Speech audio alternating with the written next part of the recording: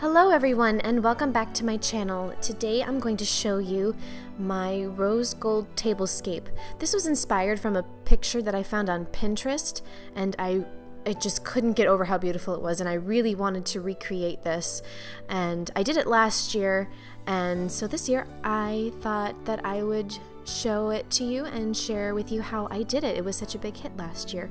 So if you'd like to see how I did this with my little shadow Kaya, then please keep watching. Whenever I'm preparing to decorate anything, be it the dining room table or the island in the kitchen, I always want to clean it first. So here I'm just giving it a good wipe down, and earlier I pulled all the chairs out and vacuumed the rug underneath it. Just want to make sure I'm working with a clean slate. This is a table runner I found on Amazon. It was really inexpensive. I think it was only like $10, but this is in the color rose gold. They have so many different colors and so many different lengths, so if this is something you want to recreate, be sure you measure your table ahead of time.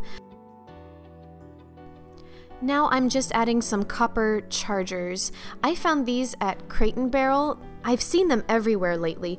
I did get these last year at Crate & Barrel. Not sure if they have them again this year, but I have been seeing copper ones in Williams-Sonoma. The thing that I found was really tricky was to find ones that weren't scratched. They had a lot that were on display, but they all seemed to be banged up, so they got me some fresh boxes from the back. So if you're looking for this and you find that the ones on display are scratched up a bit, then be sure to ask for some in the back. For the centerpieces, I'm adding a bunch of different glittery pumpkins. I don't discriminate when it comes to sparkles, so I have some silver sparkle in there, some gold, some rose gold, some copper. You really want a variety. It really makes your eye keep moving across the table.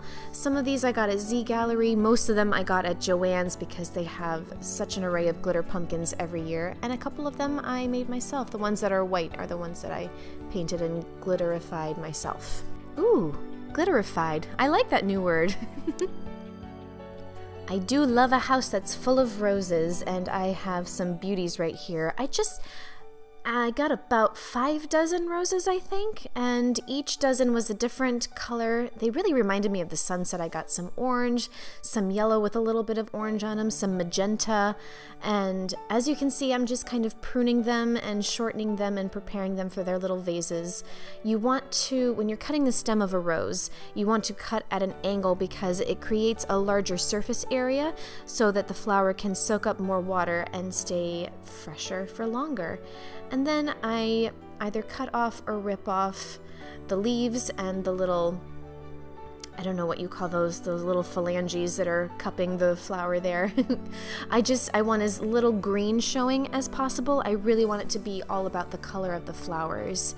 And I also trim off the petals that may have a little bit of brown on them. Sometimes when I'm doing this, I'll keep the flowers in the fridge if I'm getting them a couple days ahead of time, and it's just good to freshen them up in that way. And you absolutely do not have to go anywhere special for these flowers. I just got mine at the grocery store. And have fun when you're making these arrangements. Mix and match the colors, change up the heights of the jars. Most of the jars I'm using are empty candle jars. So as you can see, I'm getting different heights, can only get a few flowers in one, can get a bunch of flowers in the others.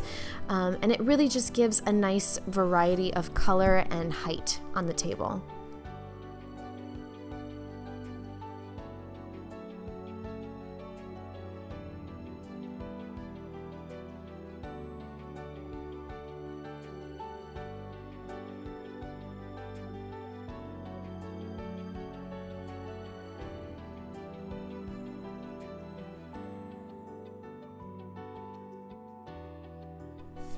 Make sure not everything is so cramped up together. Remember, we're about to add silverware and water goblets and wine glasses, and you don't want everything to feel so congested on the table. And we're also going to add votive candles, so you want to make sure that there's enough room in between the pumpkins and the flowers for, you know, a flame, so that your tablescape isn't short-lived. And luckily I can camouflage my little salt and pepper shaker right into the pumpkins since they all match. And now that I won't be doing any more reaching into the center of the table, I will add my china. So on top of the charger, I will add the dinner plate, followed by the salad plate. And then I will also add these cute little white pumpkin bowls that I got at Williams-Sonoma last year. And you can get them in orange too, but there was so much orange and copper going on the table, I really thought that the white would stand out a little bit better and make more of a statement.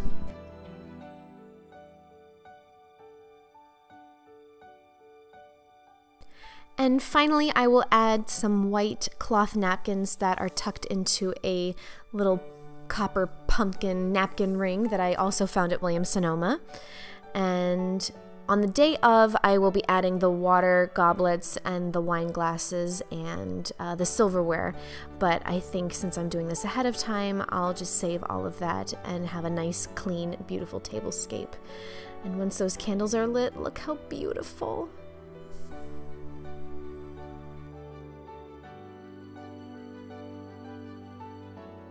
And that is how you do a rose gold tablescape. I really hope you all enjoyed this video. I had so much fun making this one, and I hope you all have a very happy Thanksgiving. Please don't forget to subscribe and give this video a big thumbs up if you liked it, and I will see you all with my next video. Bye!